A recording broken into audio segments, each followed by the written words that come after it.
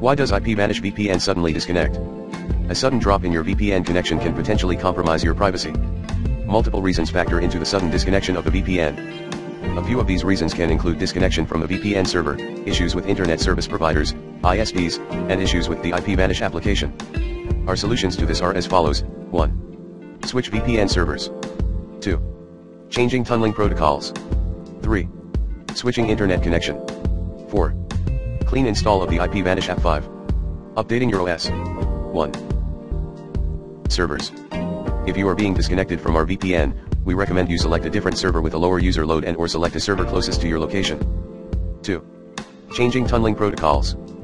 If changing servers doesn't help, try changing the VPN protocol you are using to fix the VPN disconnection issue.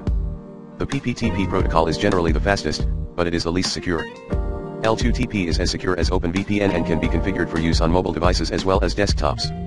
OpenVPN is very secure and can be fast if you select the UDP version in our software. OpenVPN with TCP tends to be slower. Click here to know more about the different types of protocols IPVanish offers.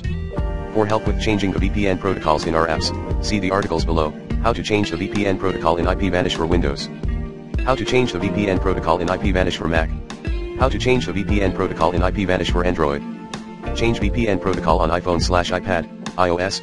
3. Switching internet connection. Any glitches in your internet connection can also result in VPN disconnection. We recommend that you confirm your internet is working while not connected to the VPN.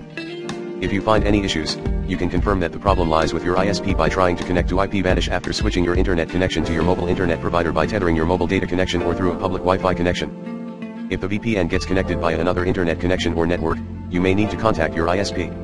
4. Clean install of the IPVanish app.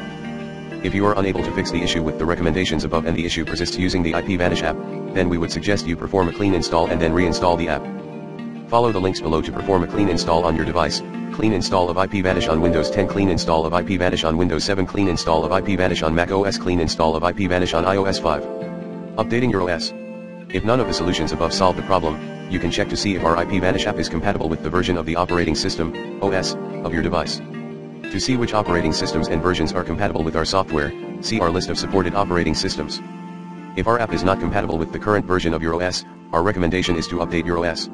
If you have any further questions, contact IPVanish support team.